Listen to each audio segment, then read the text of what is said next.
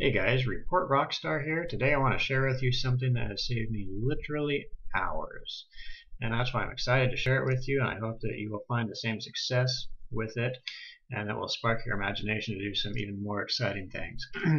Basic theory of what I want to do today, you can see here we have a number of folders, and we're going to manipulate and interact with the Windows file structure via VBA macro. In this particular case, we have each month represented here for each folder. So 10 is October of 2014. Each month I have to come in and change or copy these forward. Same with all the files inside, and rename them all for the new month and year.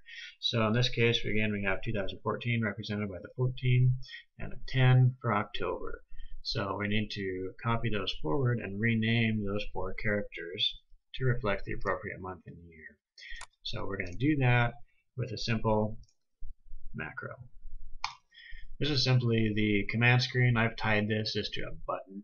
It's kind of fun. You just have to put your clip art or picture in, right click, and then assign the macro, and then select your created macro. Very simple to do, but kind of cool little feature. So I'm going to demo this, and then we'll talk a little bit more about it. Shows up 11. I have a little confirmation screen that comes up, message. We have our source and our destination folders. Great, success.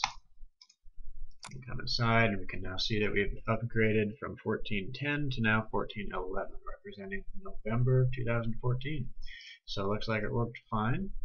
Let's take a look inside and just kind of look at the code. I've included this down below. You can actually just download this file and you can play with it, manipulate it, do whatever you want with it, no problem. It's yours. One thing to point out when you're working with a file system object, it's its own unique reference that has to be loaded. And so to do that, when you open up a spreadsheet, if you have this one, it doesn't matter, I've already done it. But if you have a new spreadsheet, you have to come into Tools, References, and what you have to find is the Microsoft Scripting Runtime. Once you click that, hit OK. That now opens up all of those tags and code in the file system object library that will allow you to do this.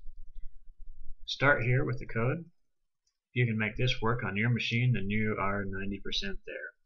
This is just simply your directory, your source and destination. I've added some variables in here that I've defined here as month, year, destination, month, year, to increment that and change the name. That's a little fancier. You can just hard code this in, no problem.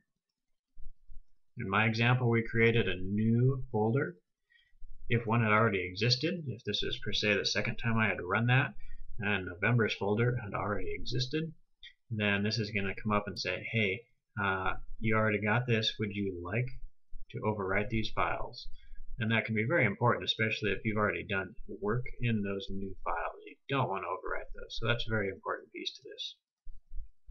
That didn't happen because it was a new folder, which was good. The next part is this 3-part naming convention.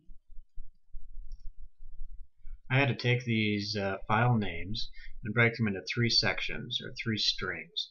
And you can see here the first one is the first 5 characters. So 1, 2, 3, 4, 5. The 5th character is the 1. And that starts the second string, so 1411 would be that second string. That's what I increment and change.